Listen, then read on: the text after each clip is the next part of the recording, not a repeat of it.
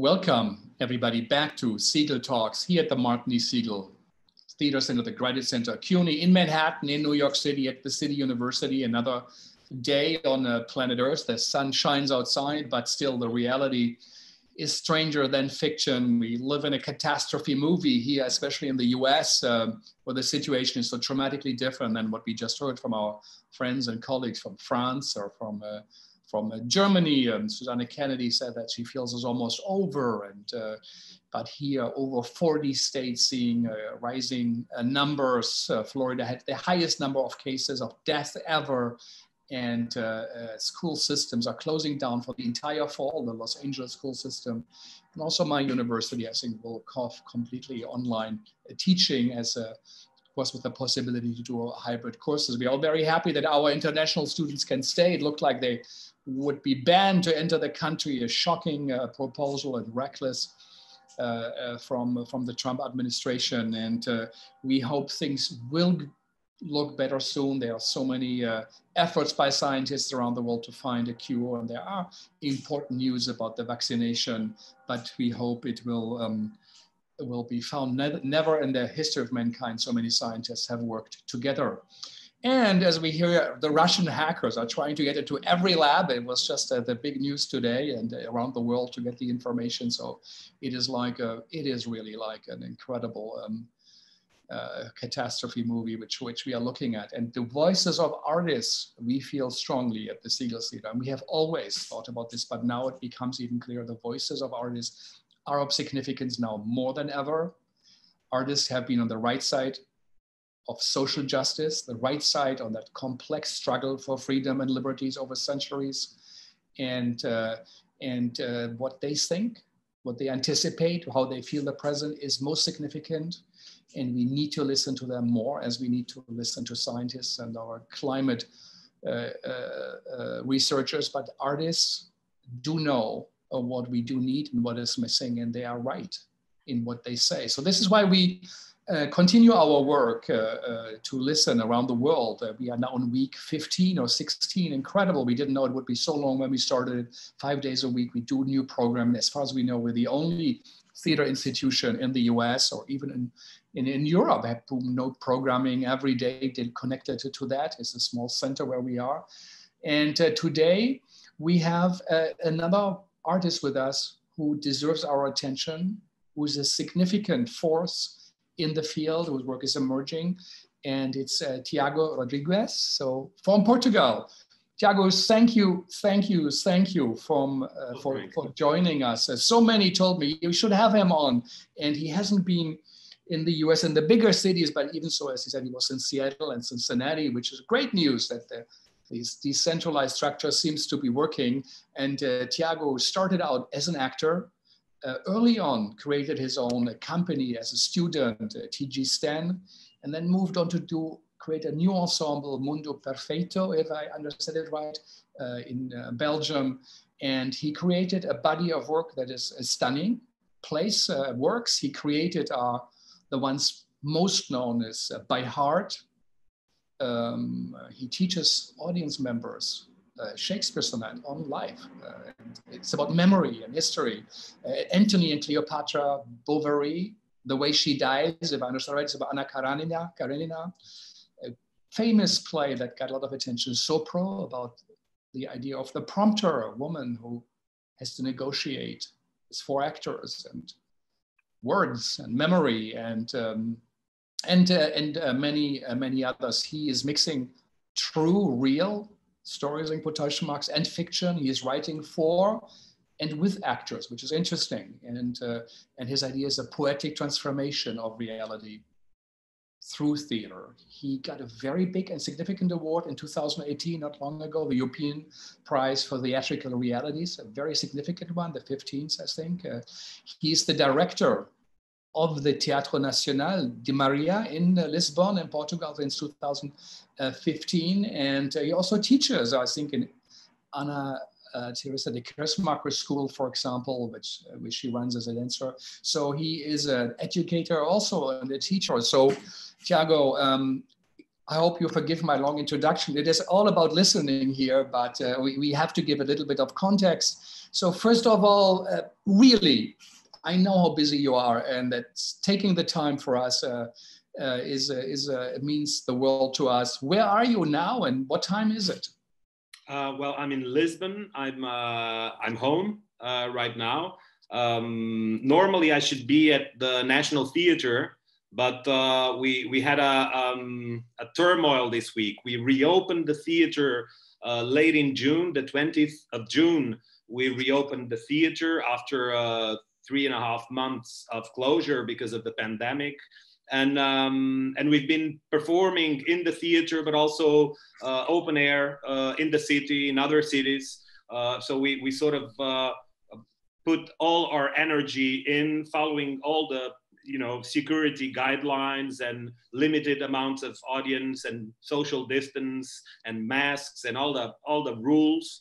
But we wanted to, as soon as possible, get back to the physical contact with the audience. Unfortunately, after we did the last of our shows, this sort of short summer season, after the last one, we had a case of COVID identified in our team of the National Theatre. So last Monday, we had to shut down all rehearsals, shut down all works in the building, and everybody's been home until this morning. So we had a lot of people suspected of COVID. Everybody's been tested, and fortunately, this one case is an isolated case, and the other 150 people that work at the National Theatre are now negative and are being followed. And so I just got the news a short while ago. It's 5 o'clock in the afternoon in Lisbon. I just knew about it before we started our conversation, so I didn't have time to go back to the theater. But tomorrow morning I'll be back to the theater along with most of the team, and sort of facing this new set of rules of the game. Of working of working that everybody's dealing with, this sort of common danger, but also in Portugal. I heard you describing at the beginning what's going on in the United States, and we are of course watching, following the situation from Portugal with a lot of concern, because we feel that it's really a catastrophe, and we're very concerned with the American people and with everyone living in the United States, and also with what seems to be a sort of clash of interests between the safety of the people and other less significant and valuable interests. So we watch also the political turmoil around the pandemic in the United States with a lot of concern. The same with Brazil. We're very concerned with Brazil. I have been in Brazil. I was in Brazil in March when the pandemic started, and we rushed back to Portugal because most theaters were already closing in São Paulo, and we also watched with a lot of concern and worry, not only at the human level because of the safety of the people, but also the political evolution that we see concerning the pandemics and the position of the administrations of the countries. Here in Portugal, the situation was very under control for a long while. We were a sort of a southern miracle in Europe, and now not so much. So now what we have is a very controlled situation in most of the country, but not in Lisbon. And that's due in a way to the fact that after the confinement, getting back to work in Lisbon, you have the most amount of people, you have the most density of people, but also you have the most people having to commute, going from the suburbs to the center of the city and using public transportation and having absolutely to work for their survival. And then of course you watch that the labor conditions and the habitation conditions and working conditions of these people allow for contamination. So in Lisbon, we are not so confident and safe anymore. I think there is a big effort to avoid going back to confinement, but the numbers, specifically in Lisbon, are not very positive for the moment. The rest of the country is quite under control and quite safe. So we're dealing with that situation now, but very eager to to be able to go back to rehearsals, go back to preparing the next season. We will open the season the 2nd of September on the National Theatre. So we have sort of 1.5 months of preparation until we reopen our doors and we work daily with the presence of the audience. So well, hopefully things will get back better in the next 6 weeks, and we will be in a sort of kinder context. Incredible. So what were you doing in Brazil? I think Milo Rao also happened to be in Brazil with his project. Milo, he was researching in the Amazon. Yeah. I was taking part at the same time, more or less, but it's a big distance. When we say Brazil, it's a bit like saying the States. Yeah, we were both in the States at the same time. And then you realize someone was in Florida and the other one in Nebraska. So what were you doing? Would you remember what happened? How did you hear the news? And yeah, I was taking part in a beautiful festival in São Paulo, MIT. It's one of the most adventurous, interesting, and diverse performing arts festivals in Brazil. It's spelled MIT, MIT, São Paulo, and it had a beautiful international programmation. And I was fortunate enough to be for this edition the focus artist. So I was performing more than one piece. I was performing By Heart, which is the solo you mentioned, where I share the stage with 10 audience members that choose themselves to come on stage to learn a text by heart during the performance, a Shakespeare sonnet, Sonnet 30, went to the sessions of sweet silent thoughts, I summon up remembrance of things past. And I was also performing Sopro, which would be performed for the first time in Brazil. I still performed the first 3 performances of the first 3 showings of By Heart, but Sopro, we never managed to show it because the problems started to happen also in São Paulo. Theaters started to close. And in the meanwhile, we were from the other side of the Atlantic in contact with Lisbon, because we were about to be forced to close the National Theatre also in Lisbon. So this was mid-March, and we ended up not doing all the shows we want to do in Brazil, and coming back to Lisbon and facing the fact that we had closed already the National Theatre, and we were at that point still unaware of the huge dimension of this phenomena, of this pandemics, and how it would affect us all. We were hoping that it would be, well, a couple of weeks and things will be sort of solved, and quickly we understood that was not the case, and that we were facing a sort of long-term phenomena that would have a deeper impact in our lives. Mm-hmm. So then you went right away in confinement, and how long was it? And how did you experience it? What did it mean to you?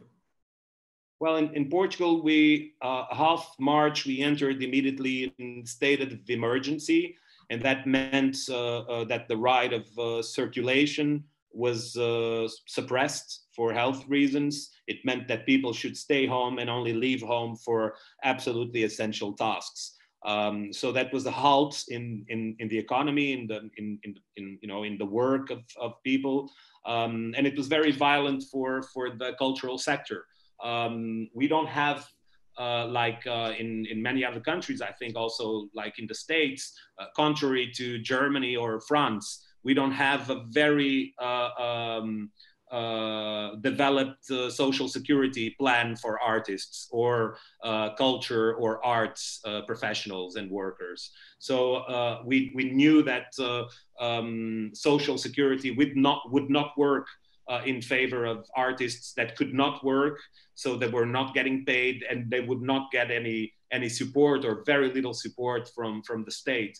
So our first decision when we closed the theater was to keep on paying everyone, not only our team, the fixed contracted hired team of the National Theatre, but all independent artists, all independent technicians and companies with whom we work. We decided that as long as we would be closed, we would pay full 100% everyone, as if work was being presented to the audience. So that was a big strain in our budgets, and at the same time it was a sort of political decision of assuming that the impact of this crisis should be collective and not individual, that people should not feel the impact of this crisis at dinner table. It should be the National Theatre feeling this collective impact, because we're a collective, we're a democracy, and we're a society. So as long as we can, we should, take care of each other. So I think the first reaction to the pandemics, because I had to deal as a director of the National Theatre with this issue, with a very fragile, precarious economical sector in the arts in Portugal, and the place of responsibility of a national theatre was immoderate amounts of solidarity. Was to say that the first answer we should give as citizens, but also as human beings and artists to this pandemic should be immoderate amounts of solidarity. When I say moderate amounts, is because we live in systems, in societies that are pretty much ruled by market rules, and they tell us that solidarity is okay, but moderate solidarity, like within the boundaries of reason. And I thought immediately, and I was followed by the whole team of the National Theatre, that in such a new crisis, we should answer with the unreasonable amount of solidarity and go as far as we could and beyond. So that was the first thing, and that really affected me, because the first weeks of state of emergency and confinement, I spent on Zoom meetings and phone calls with artists, with technicians, with partners, with other theaters, finding solutions to all the shows we had to cancel, to all the tours we had to cancel, all the rehearsals we had to cancel. And the answer was always immoderate amounts of solidarity. That's how to deal with it. How can we do it? Just be, very cooperative and very generous and very and as fair as you can, and that was very beautiful to live like that.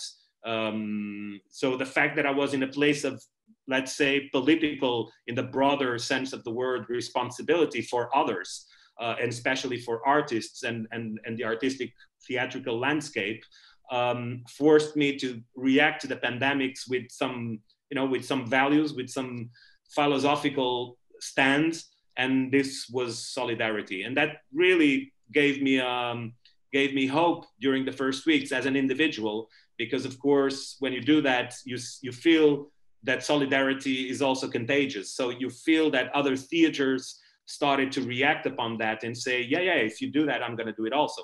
And I will use the National Theatre as an example so that we also do the same. And artists started to demand the same amounts of solidarity from other institutions, from the state itself. And that was very positive for a long while, until another issue of the pandemics, which I felt very strongly, which was the way that the ability of imagining tomorrow or the future was stolen from us. This sort of huge piano that fell in our heads, saying tomorrow doesn't belong to you. You can't put things in an agenda and really believe they're going to happen.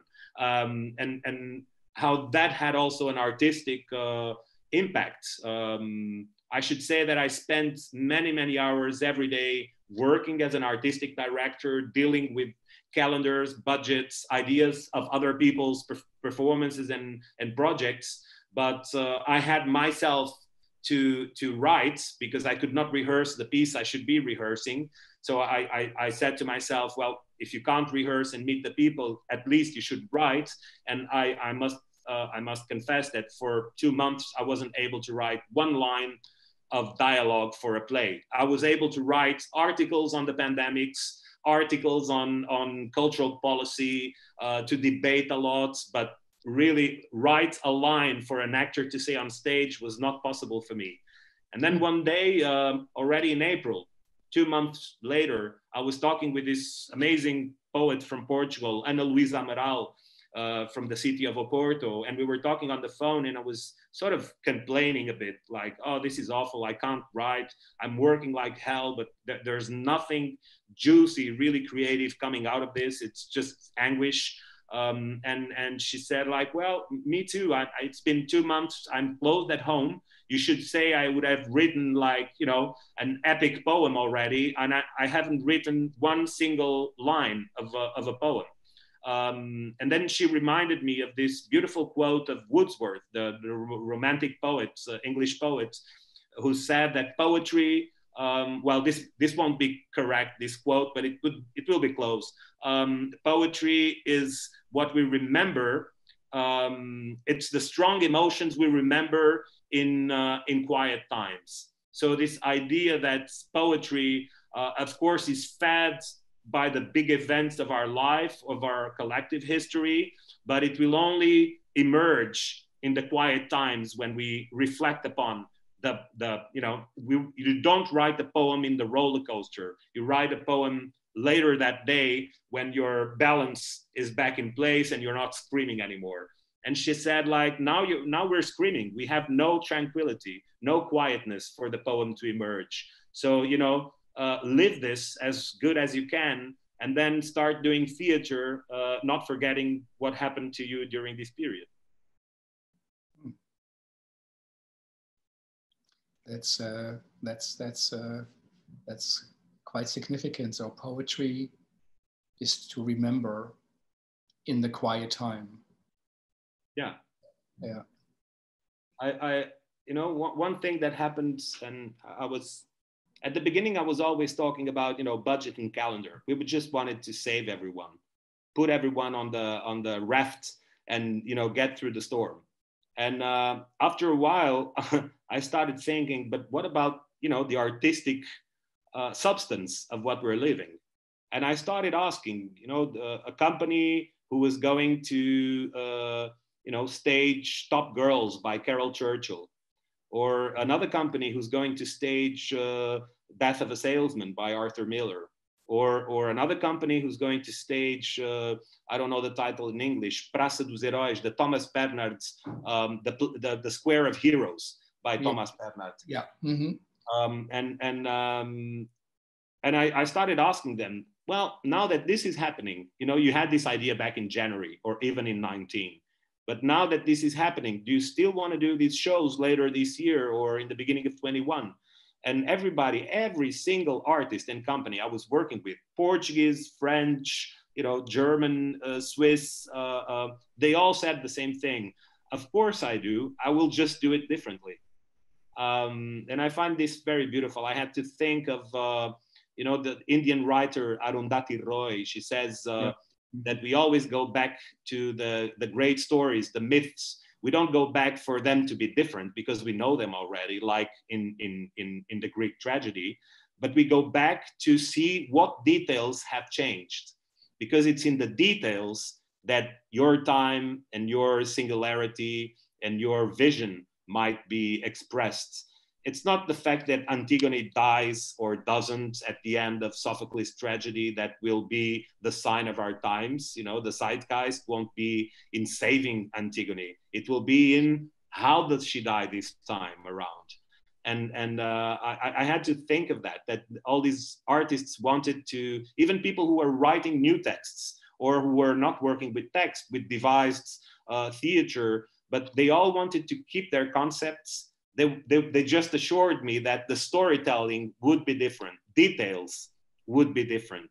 And this I found very, very inspiring. I think that these pandemics didn't change the world.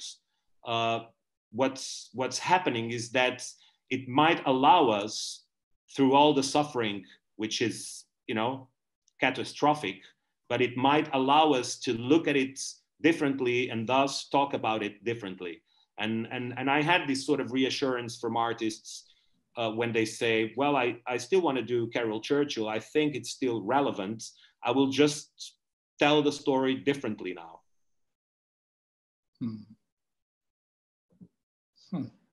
So do you feel something in you changed in this time, or is it reinforcing what you think about theater, live poetry?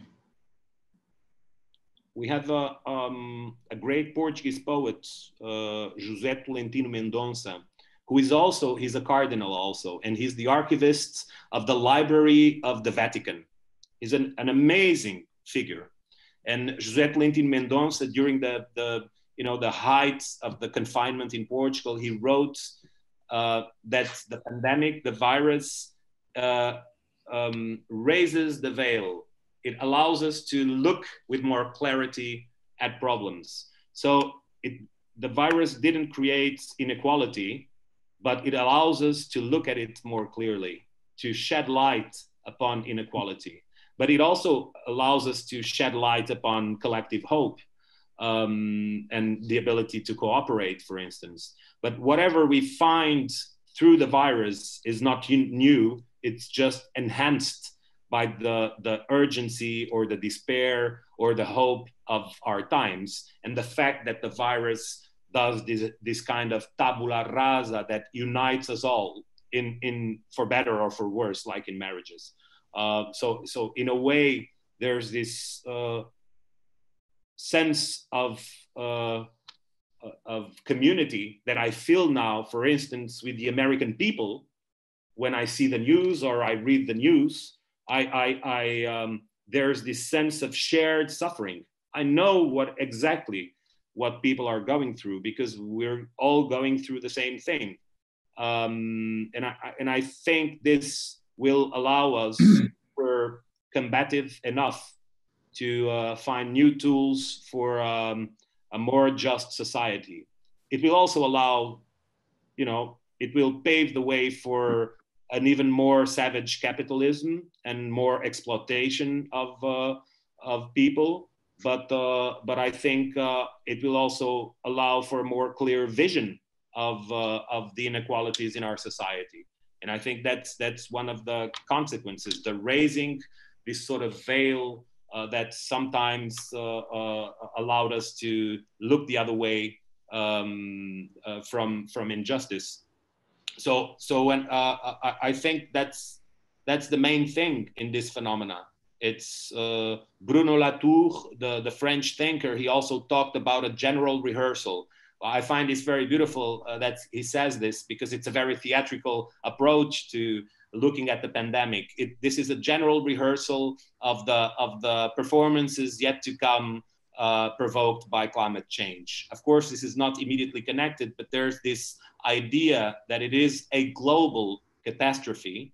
And this is preparing us, maybe, giving us this one shot in this rehearsal to learn the lessons we need for the opening of the show when we will face more of these phenomena provoked by climate change, which are unfortunately appear to be inevitable. So this idea of raising the veil or general rehearsal, for me, they talk a lot about past and future. Raising the veil, for me, it's about saying problems that were already there, but through the pandemics, we look at them anew, and general rehearsal, because it's this sort of global mutation. It's this feeling that for the first time, at least in our generations, for those who are alive, because no doubt that similar global problems have happened already in the past, but not in a past where we had the ability to talk on Zoom between New York and Lisbon for free. I'm not even paying to talk with you, Frank. It's amazing. So we never had a pandemic, a global pandemic in this time when this is possible, this sort of communication. So for sure, this pandemic is very different from the Spanish flu or from the plague in the 17th century, or it's very new, and at the same time it's inaugurating a historical era of global catastrophe. Now I look very, very pessimistic, but in a way, it's what Bruno Latour is pointing to and telling us also that this will allow or give us the chance to make simple yet radical changes in our lifestyles, in our collective organizations, in our institutions, because a general rehearsal is like a lesson we can learn before the opening. Mm. Yeah, and maybe that is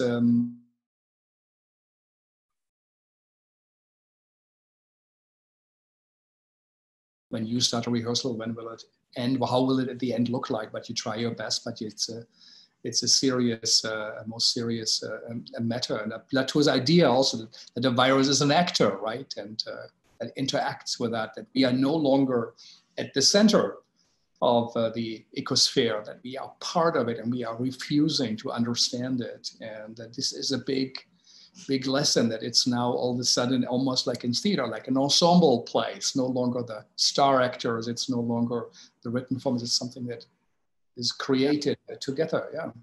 Yeah, it's you know, I must say that sometimes when I hear myself talking about this, I think sometimes people might misunderstand me and say, well, once again, here's a guy saying that this catastrophe might be an opportunity.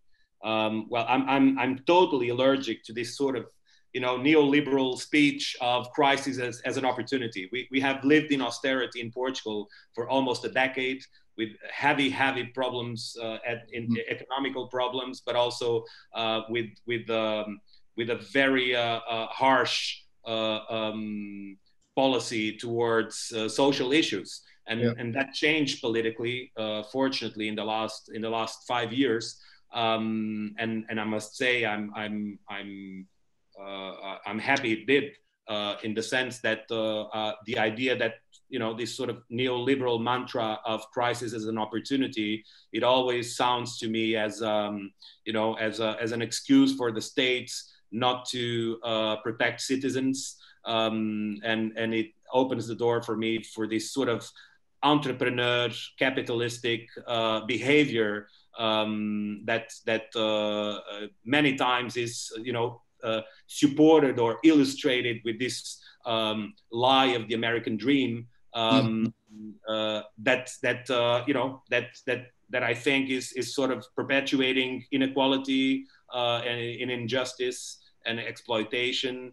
On the other hand, I always have, you know, there's this very interesting story that Slovene philosopher Slavoj Žižek, he quotes Žižek in one of his books, in a book called Violence. At a certain point, he likes anecdotes a lot, Žižek, and he tells this little story, which is during the how was it called this time? I don't remember anymore. The time when you know, this in the 20s, when drinking or selling prohibition times. Yeah, in the United States during the prohibition in the 20s, there's this anecdote about a journalist that asks a politician about supporting or not the prohibition, and the politician is always trying to evade the answer. And at a certain point, the journalist says, please tell me, do you support or not the prohibition, for instance, of wine, of selling wine? And then the politician answers this beautiful, legendary answer, which is, if you're talking about the wine that destroys marriages, turns men into animals, and vicious beings that you know, hit each other and steal and go against any civil rule, I'm of course in favor of the prohibition. But if you're talking about the wine that makes every dinner a marvelous experience and that has an amazing taste and reminds us that life is a sort of a trip of pleasure, then I'm totally against prohibition. And that's when people talk about the opportunity in the crisis, that's a bit where I stand. If you're talking about the opportunity that will keep on, you know, perpetuating inequality, of course, I'm against the opportunity. If you're talking about the crisis as this historical event that reveals or underlines important issues and might push us into different ways of living together in a more just society, then yeah, let's go for the opportunity. Yeah. Yeah, we'll see how will the theater react and how should it react. I mean, you also found answers in very complex, dramaturgically complex texts and writing, like in your Antony and Cleopatra way, and the simplicity and the beauty of the staging. But also part of your work, I think you talked about burning the flag or that Wiener Festwochen project, Katharina and the beauty of killing fascists, you know, which is a very, very clear political play. Maybe talk a little bit. How do you? What is that? Politics and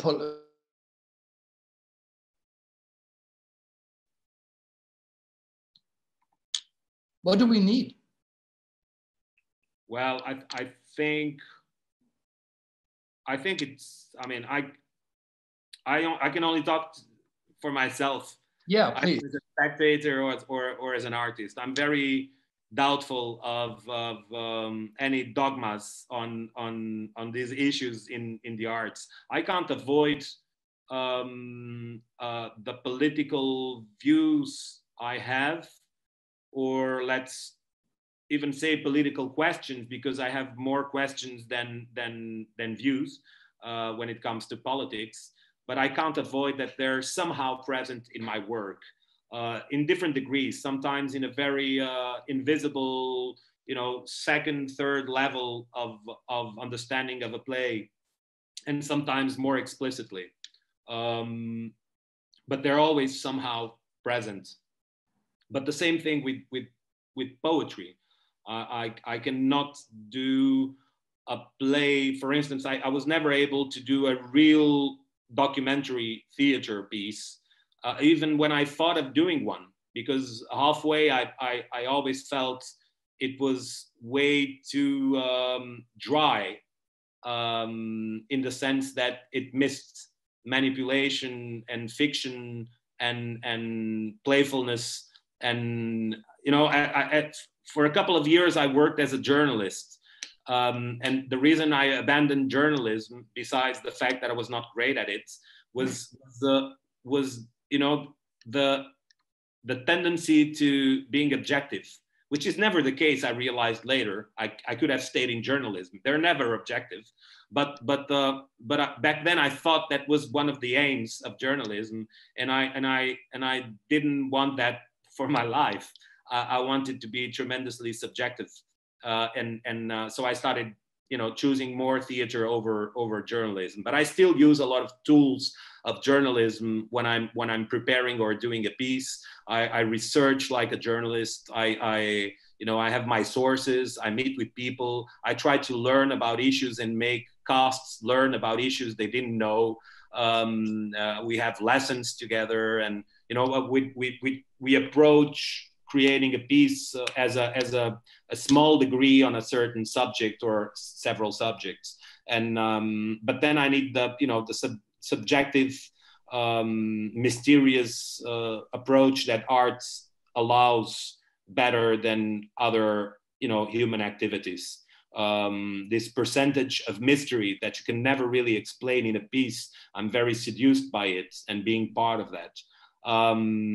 This being said, I think, like in current times, one of the things that is really, you know, passionate for me in coming back to theater after a few months without being able to really rehearse or present performances, is that I also think, but this is very, very, very personal. I don't want to extend this to any other artist, but I think that the audiences might need complexity right now and might need ambiguous approaches to things or codes. I think for a few months, but it feels almost like years already. We were hit with, you know, black and white numbers, very concrete numbers, unable to know what tomorrow would look like. And tomorrow again was translated in numbers of victims, of infected people, of recoveries, of potential cases, and everything became so concrete and so plain, so dry, that I think people are desperate for ambiguity and complexity and codes. So in that sense, I think that's one of the things I want to develop the most in theater right now, is ambiguity, complexity. So even in a play like the one we're rehearsing now, Catarina and the Beauty of Killing Fascists, that seems to have a very explicit title, we're looking for dilemmas to offer the audience, for difficult topics and difficult choices for the audience to face, and not necessarily a pamphlet or a manifesto or a political standpoint that has to be like propelled in an evangelic way. Not at all. We're dealing with very hard questions. We're asking questions about they're old questions, but I think we have to ask them today anew. Questions like, how should a tolerant democracy deal with intolerance? Should we be intolerant towards intolerance, thus preserving democracy, or should we be consequent and be tolerant even with those who will ultimately corrupt democracy and destroy it from within, because them being intolerant, they have the open highway to the power. So these are questions that people like from Malcolm X to Rousseau to to so many people, Hannah Arendt asked. I think it's questions we should ask again when we're facing the race to power, or even the being in power of extreme radical extreme right-wing radical populist movements. I will not go as far as to call them fascists in a debate, because then I will be quoted as an objective statement, but I can call them fascist in a play, because then it will be ambiguous and subjective and maybe wrong, but still interesting to debate. So, what is interesting is that if I understand right, the story is a family that since generation has killed fascists, and the young daughter now has to do her first killing, and so it's basically making her high school diploma, and she has problems with it. She has moral, ethical questions, and the idea, as you said, that is things are not black and white. Actually, the people who tell you things are right or wrong, black and white, they are lying. And I think the idea, in a way, to say we have to show complexity, helps us to understand and deal with a world that is complex, full of contradictions. I think Brecht said, small-minded people, their hallmark is they are not able to think or live in a contradiction. It has to be this or this, but it's not how life is. So, but how did you combine this kind of fictional story of the family that has that proud tradition of killing fascists and a real case? So what is, maybe tell a bit of this unique thing that you take existing stories like Bovary, Anna Karenina, or Antony Cleopatra, and now this, how do you work? What is your dramaturgical idea? Yeah, well, I think I'm very attached to the social gathering in theater. So actually, things pretty much come out of conversations with actors, with light designers, with set designers, and I have the privilege of being surrounded by these people in my daily life. So from these conversations, projects and ideas start to arise. And then I don't have like a method, but I always work in collaboration, which means that for each performance, I try to plan a way of building the performance that is customized for that constellation of people. If I have these 3 actors, which I know already, and this 4th actor, which I don't know yet, but I sort of remember him from these plays, and we have this thing together, and this light designer, then we're going to work in a certain way. I'll give you an example, like Antony and Cleopatra. I wanted to work with Vitor Ruiz and Sofia Diaz. They're a couple of choreographers and dancers in Portugal who do their own work as authors, and they're amazing. I'm a big fan of their work, and it had been a long time. We had this sort of flirt, this artistic flirt of we should do something together one day. And I had a sort of carte blanche from a cultural center in Lisbon, who said like, come here, do a play, whatever you want. And we had a little budget, and I said to Vitor and Sofia, I would like to do the play with you. And they said, yeah, we would love to do the play with you, but we don't want to be authors. We want to do a Tiago Rodrigues theater play. We want to perform in one of your plays. And I said like, okay, great. So you want to do theater, and I want to work with you. What shall we do? And I just, you know, Vitor and Sofia, they're an artistic couple, but they're also a couple in real life. So we were having a coffee nearby my house, and I was telling them about, you know, artistic couples. And I thought of one of the artistic couples I really loved because it was like high pressure. It's Richard Burton and Elizabeth Taylor. Also because they had amazing artistic results from that, you know, from that love couple. And I was telling them about Antony and Cleopatra, about Mankiewicz film, the Cleopatra, and how it almost bankrupt or did bankrupt 20th Century Fox. And you know, we were just talking about these couples. And then I said Antony and Cleopatra is actually my favorite Shakespeare tragedy because it's such a strange, crazy play. It's so difficult. It has 40 characters. It's a tragedy, but it takes 3 years to happen. And there's Alexandria and Rome, and you know, and he has this writing which is very filmic, which I adore because it's the first time that Shakespeare writes scenes that happen at the same time in different places. So there's a scene happening in Alexandria which should happen at the same time as a scene in Rome, and this sort of thinking in narrative really baffles me. And they said, okay, let's read the piece. And they read the piece, but very clearly it's an extremely theatrical piece for two dance performers, even if they're great with texts, to handle. I mean, it really asks for trained classical actors if you want to do the Shakespeare tragedy. And but what I like about them is that they're really about music and sort of mathematics of language on stage. They're very playful with repetition of words in their own work.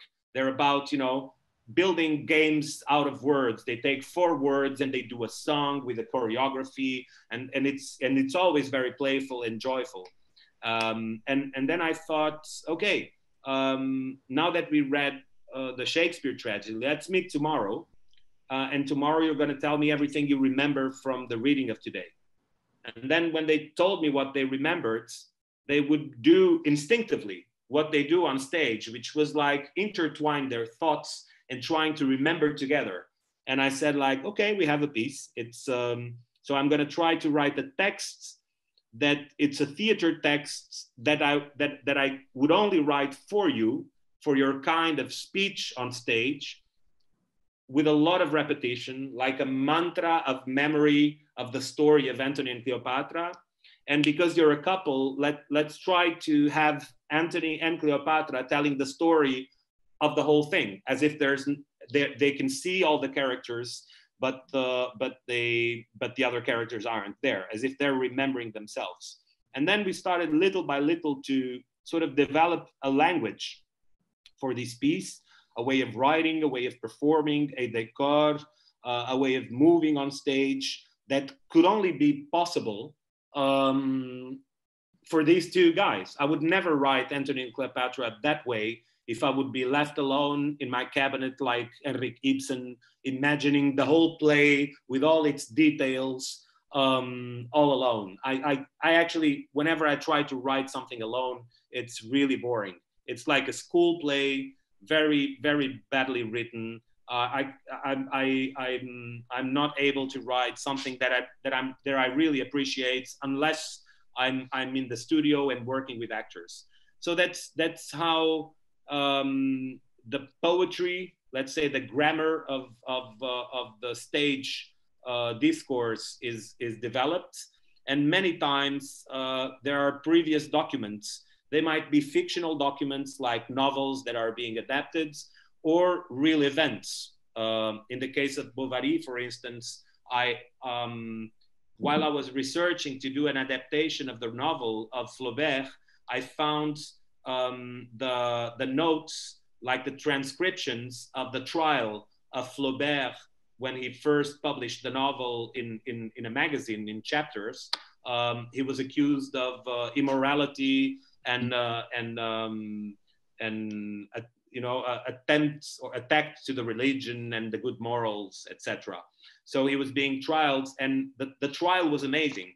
The trial was for 4 days. You had 2 lawyers that would read from the book and then comment. Like, directors would comment their own film in the extras. So they would just go like, blah, blah, blah, blah, blah, blah, Flaubert, Flaubert, Flaubert. Now, what does he mean about this? He thinks that he will convince us that he juxtaposes, the hate of the state and adultery, thus saying that adultery is revolutionary, blah, blah, blah. And then the defense would say the same thing. And historically, this happened. It was lawyers reading a novel out loud and then trying to interpret. And I thought like, wow, this is a very theatrical thing. It's like they're actors, but they're outspoken about the subtext of the way they're reading. And then I thought, okay, I'm not gonna adapt the novel, I'm adapting the trial, because within the trial, we have the reading of the novel, and then we can have scenes of the novel emerging, but actually the whole context is the trial. So in that case, the trial, the historical event is the frame within which the novel, the fiction emerges. And another example is Sopro, which you mentioned before. Tell us a bit about it. Yeah, Sopro was, well, I met Cristina Vidal 10 years ago when I first worked as an invited artist at the National Theatre in Lisbon. It was far from any of my dreams that I would once be the director of that theatre. And when I was rehearsing there a play for the small venue upstairs for the studio, sometimes I would peek into the big venue where the company of the National Theatre was rehearsing. And it was the first time I saw a prompter working. I had heard about prompters, and I knew there was still a couple of them working at the National Theatre, but I knew it was an almost extinct job in theatre. So for me, it was a bit like watching a living fossil or a dinosaur crossing the street. It was like, wow. So I watched this rehearsal secretly, and instead of looking at the actors, I could only look at Cristina, the prompt that would whisper the text, move very quietly behind the actors to whisper without bothering, following everything, taking notes in her script. And I was really seduced by it. And I introduced myself to her that day. And later in that day, I told her I would like to write a play for her. And she really dismissed me with a very paternalistic laughter and saying like, it's crazy. I will never do that. You're just crazy. You just met me. And so we met several times after that. And every time I would say as a joke, one day I will convince you to go on stage. And then in 2015, I was invited to run the National Theatre. So the first time I crossed Cristina in the halls, I said like, now I'm your director. You will have to accept to do a play on stage. And she said like, well, you might as well fire me because I will never do it. And then we started working together. She would be prompting in my pieces, in the pieces I did at the National Theatre. And I really then realized the richness of this job. It's not only about whispering the text when an actor forgets. It's about knowing the rhythm of each actor, helping them to memorize, giving them cues, taking notes of all their movements. So it's a sort of living archive of each performance. It's like a secretary, an advocate of the author of the text, but also a confidant of all the actors. It's a very important human social presence in a theater group, and it's also a very old job that feels like anachronic, and at the same time it's the sort of craftsmanship that we have to preserve, because there's this sort of knowledge, the good tradition kept in these jobs, this transmission that can only happen with human contacts, that we cannot lose. We can't do it through, you know, through the academics or readings or you know, visiting a museum. It's not that sort of knowledge. Someone has to share it, live it, to be able to keep on transmitting. So I was very seduced by her. And when the Festival d'Avignon invited me to do a creation for the festival, I thought, well, this is, if she's not gonna accept to premiere in front of an audience after 40 years of theater in the backstage, in the shadows, if she's not gonna accept to be under the lights for the first time at the Festival d'Avignon, I will never be able to convince her again. And after a few hours, I was able to convince her. And then we created a show, actually, where we tell the stories of a prompter, which are also the stories of a theatrical building, an old theater, very inspired by the National Theatre, like this fictional prompter is very inspired by the real prompter, which is Cristina. So she's on stage and she's prompting the whole text of the play, which is her personal stories, but she needs actors to tell her story, because that's the convention. She cannot ever address the audience directly. So she will whisper to actors all these different stories of her past, and these stories are real stories from the backstage of theater, but they're messed up with fictional stories. So you have the story of an actor that suddenly we don't know anymore if this actor is a real person or Vershinin from the Three Sisters by Chekhov, because the stories are mixed, because of course, in the memory of a prompter, the real stories are always mixed with the fiction, with theater. And it's sort of this ghostly visits to the past of a prompter, to the past of theater, but also a sort of, you know, exercise of memory in a theater in ruins, as if things are soon to be over and we have to use the last minutes of memory to remember everything. No, well, really, thank you for sharing. I'm sure you had to tell it so many times, but we haven't seen it in the US. And I think that idea of theater as a theme of itself, the idea of a complex story, dramaturgically dense, written in collaboration, and that is theatrical, but then also that simple stage design, from what I could see, you know, just the chair or table or a background, where actually the play also happens in the mind of the audience. It's not that what we see so often here is still, you know, the realistic representation of a living where everything could be filmed for TV. And so it is quite a poetic combination, what you found. And do you think we call it TAC, for the time after COVID, will you find an adaptation for this? Will you think it will be smaller spaces, bigger spaces? Do you think I want to get back in the big theater? Is you going to go outside the building? Are there things where you detect a change in the way Portugal or Lisbon will present theater to the people? Well, I think a few things are changing, but the real changes are still happening. So what I mean is that I was faced a lot with the question, either by journalists or colleagues during the confinement, and even now, how do you think this changes theater? And well, what my prophecies are quite useless.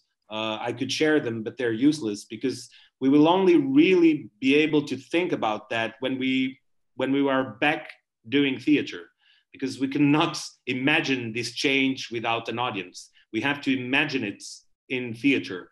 And that's, for me, one of the huge differences with the performing arts and other arts, is that I think the huge change in visual arts will already be operating right now, in literature for sure, But in the performing arts, it will have to be invented still when we can share with an audience, however, a space. And for a while, we will be reinventing this connection. One thing I realized is that people, at least right now, they're eager to be sharing a physical space. However, however strange the mask and the distance, which are imperative, might feel. However, we miss the freedom of connection that we are used to in a theater building.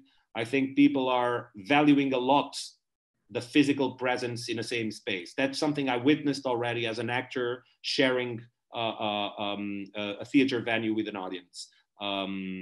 There's this sort of militant excitement of being there, as if being there is already an artistic political event, which I think always was, but right now it's underlined. I don't know how long this boost of energy will last, but I think it will last for a while. As long as it's difficult to be together, we will appreciate being together. On the other hand, I think that theaters, directors, producers, we're all thinking differently in the sense that we always think of a plan B. So before we had plan A, and it could go well or bad. It could be a success or not, appreciated or not, good reviews or not, a happy artistic working process or not. And right now it might not happen, and you need a plan B. What will happen if you can't do it? How will you do it if you can't do it? So it's this interesting thing of, if you can't do what you're planning, how will you do it anyway? And I think we're becoming a plan B species. Maybe again, we always were. I mean, the ability to adapt of the human being is almost limitless. But now it's from the root. Whenever we have an idea, we start immediately working in the plan B for that idea. And this I find, I must say, interesting, because sometimes the plan B is better than plan A. And so I think, of course, open air performance, small audiences, site specific, they will gain a new meaning now. And I think they might become even more mainstream than before. I think we will have more big venue artists considering site-specific circuits and other formats for their work. I was raised in the lack of conditions to work, so I'm very much passionate about big buildings and big stages, because for a long time I could not work in those. So as long as if I can keep on working in big buildings, I'm happy to do that. But I'm also, I mean, I did pieces in facades of buildings, in gardens, in warehouses, and I'm happy to go back to those places or find new places if they allow me to do theater. I think I think the range of options is as wide as always, but I think more people are considering more artistic options and frames where to build their performances than before, because they were forced to. Let's say that right now it's harder to be a typical Italian theater director or a typical site-specific director, or I think people will consider more options right now and won't let architecture condition so much what their artistic style or options or aesthetics or ethics are. So they will be, like Isaiah Berlin said, more like rabbits running over the field in different places, and the hedgehog who goes very deep down into one thing. What's your idea about the Zoom for the Isaiah Berlin, in that Isaiah Berlin comparison of the hedgehog and the fox?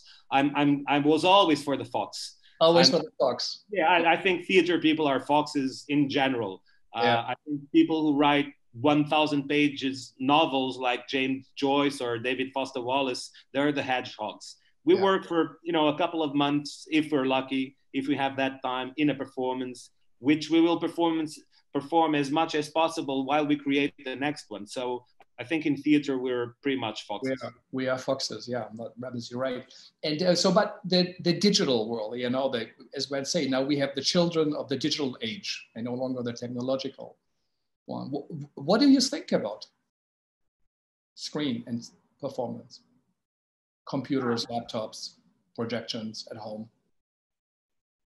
I think, oh, that's a difficult question, Frank.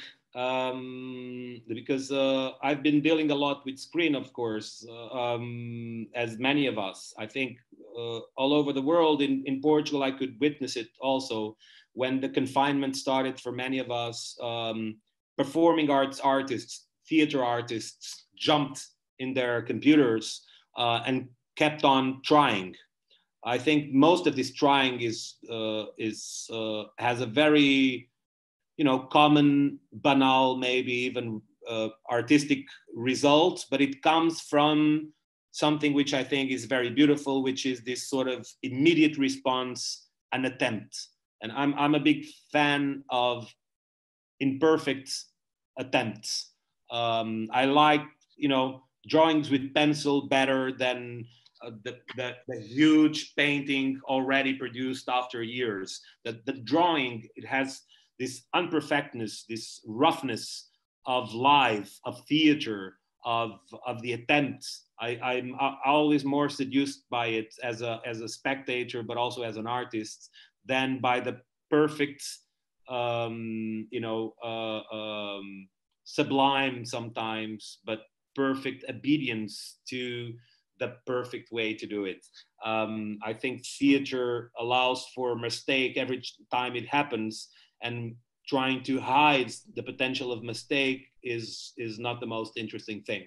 I think the interesting thing is always remind ourselves that the mistake is there, and probably we did it already or we'll do it in the next minute of performance. So this danger is what I'm very seduced about in theater and the performing arts. So I think somehow, although most of my work is also pretty much based and pointing with a big neon flashlight arrow to physical presence in the same space, I find that paramount for my work. I was also very surprised with very interesting things that emerged from the huge avalanche of digital online attempts that we saw during the confinement. But I think we cannot confound, we cannot mix up, serious artistic researches with digital tools with the sort of desperate, beautiful, crazy, maybe very fragile, precarious attempt of some artists that's closed at home and takes, a skull and goes for a Shakespearean monologue online on Zoom with all his books and things behind him. So I think there are very good ideas that were already being developed in the border between theater and digital arts and online platforms before the pandemics. I think they will evolve more urgently now. And I think a lot of artists, like with the spaces where to present, will turn their attention to digital tools, while before they didn't feel that need.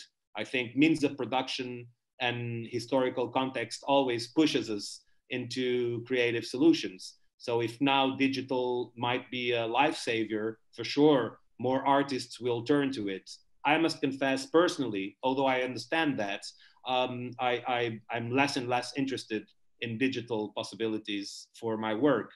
I'm very interested, for instance, in the problem of very little audience. This I like very much. If you want to do physical share of same space, you will have to work for 20, 30 people. I want to explore that potential more than going digital and having the possibility of a very democratic, across the boards, 5,000 people all over the world watching my work. It's not a political thing. I really admire people who tend to digital and feel that they're free to do their work, it's just not exciting me. It's like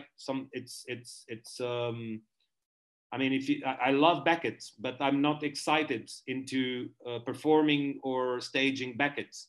And I also love Racine, and Racine really excites me and makes me want to go on stage. So that's what I have with online or a very small basement. If you give me the choice, I will always prefer the small basement for 10 people or an apartment or a kitchen than going online. Although, you know, for instance, Forced Entertainment from the UK, they've been doing beautiful, amazing stuff online, great performances online. The Dutch company Cassis, they're doing beautiful things online. I'm sure that we mentioned Milo Rao earlier. I'm sure that Milo will be able to do great things online, but also open air or you know, I think that many artists will you know, will inaugurate experiences because of the risk of not being able to be in a theater venue. So I think there's a lot of people thinking of that. But it's true that if we're going online, we have to wish to go online, and that's the thing. We can't be online out of trends or just the need to express ourselves. You can do that a couple of times, but if you want to use the digital tools seriously, you have to desire to be online. And I'm very happy to be online now with you, for instance. But if I'm fantasizing about a piece, I'm always fantasizing about unknown people in the same room while we try to do theater. And we're coming a bit close to the end, but I would like to know then from you, we say this is not what inspired me, but what is theater good for? What do you think about theater? What does it do? Why do we need it? What is it all about? Well, I think, first of all, I mean, this is like a commonplace. Don't take me wrong. No. I'm trying to be, you know, to be pretentious, but I think theater is, period. So I understand the problem of trying to understand what is it good for, but that's not a problem for theater. So I think I can answer that question from the point of view of someone who loves theater and who sees a point in it. But as an artist, I don't think I have to justify why theater is good for. I'm just doing theater. If you come and watch it and you're sort of occupied with this question, what is it good for? Then it's your question. For me, as a spectator, as you know, as a citizen, or even as an artist, I'm very touched by the human assembly in it. I'm the fact that we're together in the same space, and that we're facing somehow a mystery, which I think a work of art always is. But it's a mystery that we have to, you know, take part in as a spectator as much as the artists on stage. We have to sort of contribute with our presence for the mystery to exist. I find this very powerful. It's something that really changed my life. The fact that I saw theater, it made me closer to the, you know, to humankind. The fact that I could share this space. On the other hand, I don't think that theater itself is a political tool, although it's a political space. But I think it's a sort of anti-chamber, a sort of hall towards politics and action and change. I don't think that it's within the piece that change happens, but I believe that a piece can lead to even, you know, very microscopic changes in the world. And when they happen, and when you witness them happening, even however small they are, for me, it's you know, I could work in theater for 50 years of my life, if I would be sure that one of these microscopic changes would take place. So in that sense, the idea that you do this useless thing, apparently useless, and that change happens, however small, but that does happen because of this useless thing, I find incredible. It's like smiling and suddenly something changed. I find this very strong. There's this beautiful story about Russian poet Anna Akhmatova. She was her husband had been shot by the Stalinist regime, and her son had been arrested. And he was sort of a teenager. He was 17 or something. And she tried to visit him every day in prison, but not always succeeded, because very long lines of thousands of women. Anna Akhmatova called them the 3,000 women lines, because they were so long. And one day she was in a line. Actually, she wrote this at the end of the day. And so, beginning of quote, I was in one of these 3,000 women line. Everybody was whispering. None of us would talk loud in one of these lines. Suddenly, someone whispered, "That's the poet, Anna Akhmatova." A woman came to me, and clearly she didn't know who I was, but she asked me, will you describe what we're living here in one of your poems? And I answered, yes, I will. And then a smile appeared in what once was a face. End of quote.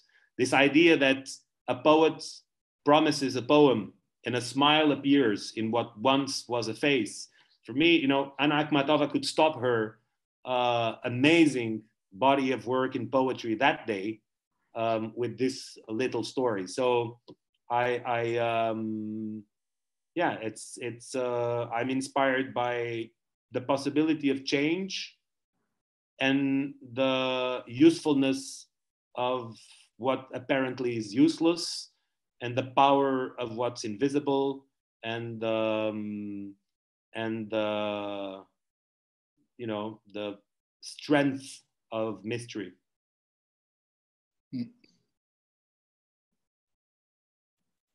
And also the fact that it's such fun to do theater.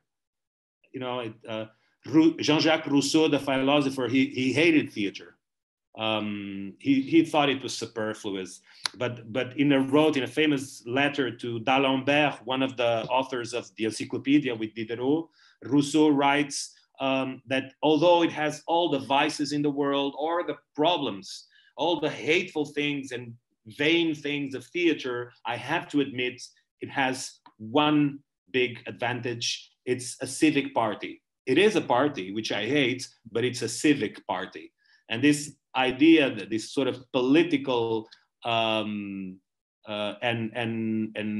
playful moment that theater might be, this human assembly, very Greek, very Athens, the party mixed with politics, is for me, I think it's still what I look for when I do a piece, trying to mix the politics with the party. Amazing, yeah. This is all the P's, like Portugal, right? Poetry, politics, and the party. That's yeah, I'm going to use that. And the prompter with a P. Yeah, that is amazing. And yeah, so so you think you will go back to tomorrow? If this is now over today, tomorrow you will make new plans again, how to rehearse, how to get back with your theater, how people. Absolutely, everything's. Yeah. One thing, we were talking about that during the rehearsals of Katarina and the Beauty of Killing Fascists the other day, which is sometimes, artists that work with me are actors, and especially set designers and light designers and costume designers. They go a bit they stress a bit with my ability to procrastinate. So I deeply believe that you should never take a creative decision unless you really have to. So unless you're way beyond the deadline, you should never take the decision. Oh, what lights, this or this? Can we still wait until tomorrow? Yes, but it will be late, but we can wait, then tomorrow. So I always do this. And I always say, this is about the research and the experience. I'm not really into the business of making the right choice. I'm in the business of living the dilemma. And sometimes, you know, if you let a problem alone enough time, someone will solve it for you. The collective will solve it for you. So right now we have a text in this piece, which is very controversial because it's a fragment. I wrote a sort of fascist speech for a character, but it's a long speech and it's really fascist. I mean, I did my research, and it's this sort of, the idea was to uncover the fascism within the populist speeches. So I was inspired. I saw like dozens of speeches by Trump, Bolsonaro, Viktor Orban from Hungary, Salvini in Italy, Marine Le Pen in France, Portuguese extreme right wing, which I will not name because I don't think they deserve yet to be named. And I tried to mix all this and make this sort of perfect fascist speech, but not really fascist because it's fascist under the veil of populism.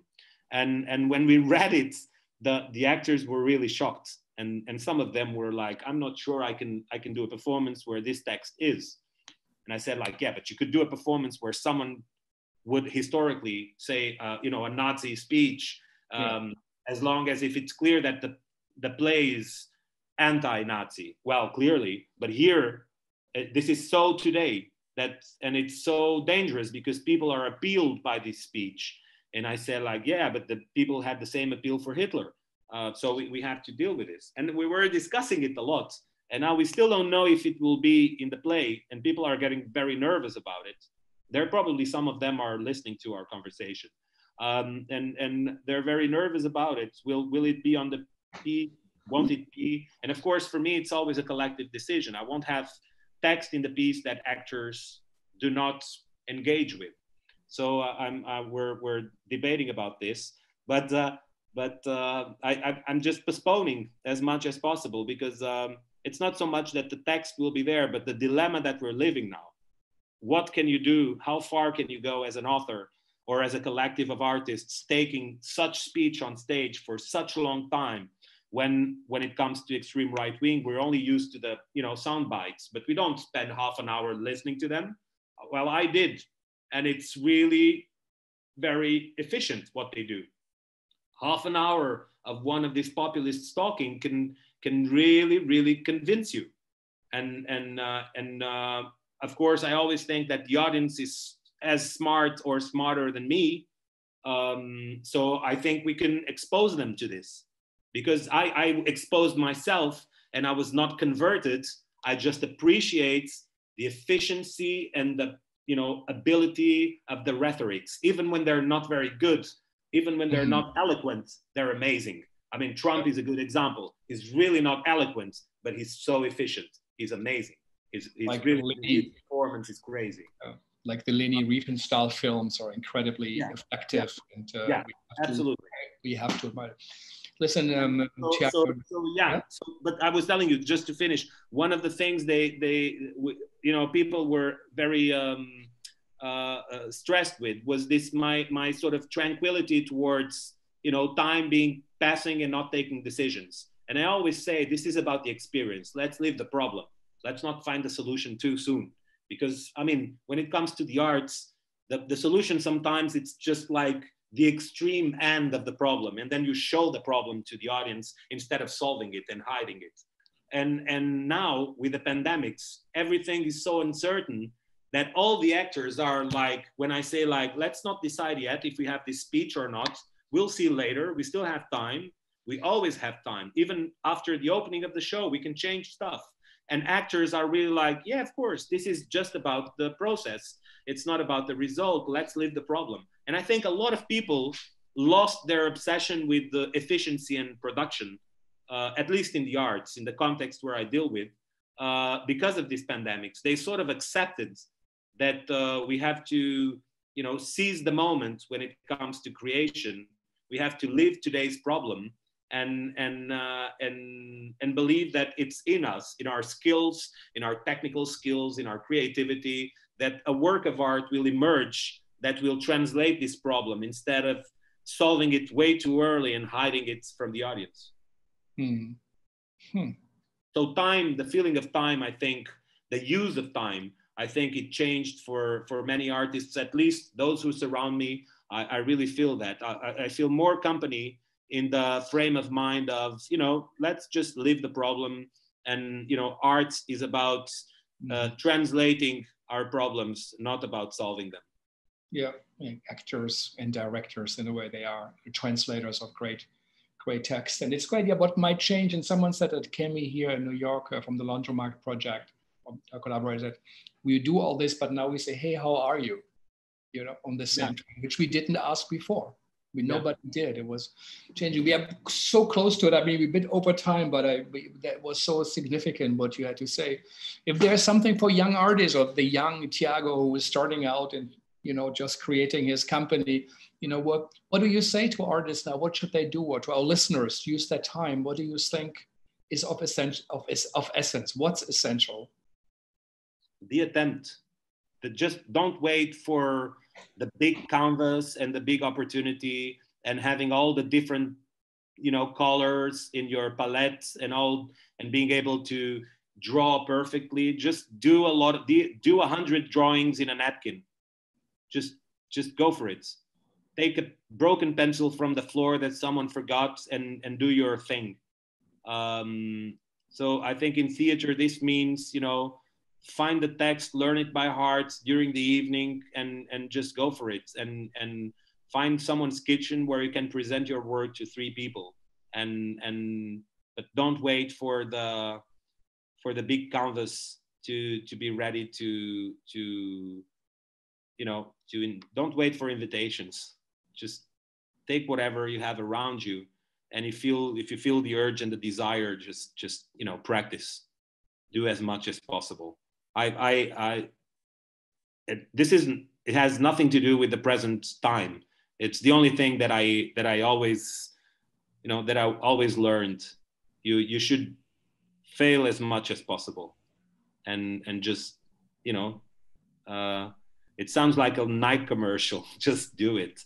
But Nike stole it from artists and revolutionaries. It's you should accept how imperfect our attempts at art are. We will never touch the heights of Sophocles. We will never touch the heights of Shakespeare or Racine, and that's liberating. We will only be noise. We will surely only be noise, and for a very short time. So let's profit from the party and the civic side of it, and do a political party, noisy one, and not wait for posterity or to be legitimized by critics or massive audiences. Just take all the napkins, all the butts of pencils that you can use, and keep on drawing your little attempts, be it in theater, literature, film, and things will follow or not.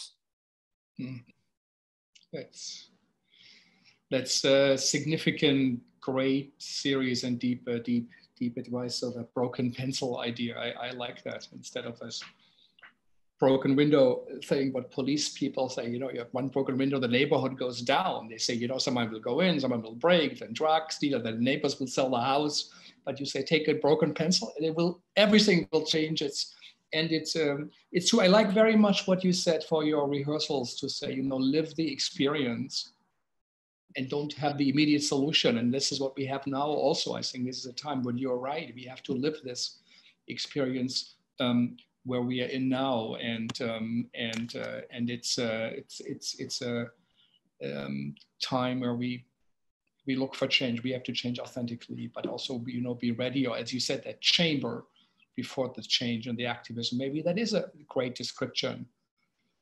Yeah, I mean, incubation period. You know, I think Susanna Kennedy talked about that. You know, that it's something where something incubates and shows it. Yeah. Yeah, I think most of us don't create much, so I think we have to accept that, and you know that if you're moved by desire and urgency, then you will, like Rilke said to the young poets, you will write. You don't need my approval to do so. If you can live without writing, then quit. But if you need writing poems to live, it won't be me, Rilke, or you, Frank, or any other person that will stop an artist with its urgency and desire. However bad an artist he or she might be, they won't be stopped by our warnings. So just go for it, because I mean, I did lousy pieces of theater in my life, really things that I'm ashamed. I'm very honest. And now I'm a bit better. So, I mean, not all of us can be like Anne Teresa de Kesmarker and do, historical play at the age of 23 with the Rosas Danced Rosas and change the landscape of global contemporary dance. Very few artists are that amazing and such genius at such young age and throughout their lives, like Anne Teresa always was with dance. I mean, most of us are not that great, and some of us get a little bit better with time. But if you have the urge and the desire, you know, just make some noise. It's like, I think it's that Fernando Pessoa poem a friend once sent me about the three things. There's always a beginning, as about certainty. You know, there's a beginning, a certainty. You have to go further, and a certainty that you will be interrupted. You will not finish it, and then you have to make something out of it in the later part of it. Really, really, really thank you. This was a really significant contribution. It's for us also important to hear you as a European theater artist and the way you think and connect, and the poetry, the literature, the art world. So this is a great reminder about what theater really in a way is about or can do. And we hope one day you will come to New York, stay in touch, and do the good work. And really, that was a significant contribution. And I hope for our listeners, and thank you for taking the time. We went a little bit over time, but it's really worth it. There might be something that changes your life, or what Tiago told about that little change. What he said was very significant also for our lives, and to take action and to maybe see theater as a chamber where you as audience members think about and make connection, and then you create something. It's not about the theater, it's about what you see in it, how you connect it to your life, and hopefully contribute to a change. It's a stunning work you're doing. Really, congratulations, and thank you for sharing. Tomorrow we have Caridad Switch with us. She will talk about the Latina community here in New York City. She's a playwright, translator, essayist, and has a watch that had also created many symposia and convened since many what's the right word, gatherings of artists, and where we now struggle with, and we have to all pay more attention about the Black Lives Matter, and that all communities of colors need more attention. And we really look forward to hear what Caridad will have to say. So thank you for joining us all. Thanks for HowlRound for hosting us again, Vijay and Thea and Travis, Segal team is Andy and Sanyang and Tiago. I hope, so lucky us, we had you, that you didn't have to go back to the theater today. So we were happy to have you on the last day of lockdown, and really thank you. I can really only imagine how busy you are, and so it's a big compliment that you took the time. So it was a big pleasure. Thank you so much, Frank, and thank you to everyone watching, and and hopefully we'll be able to meet again and exchange ideas and cross our paths in the future, and hopefully in person. In safer times. Okay, thank you, Tiago. Bye-bye. Bye-bye.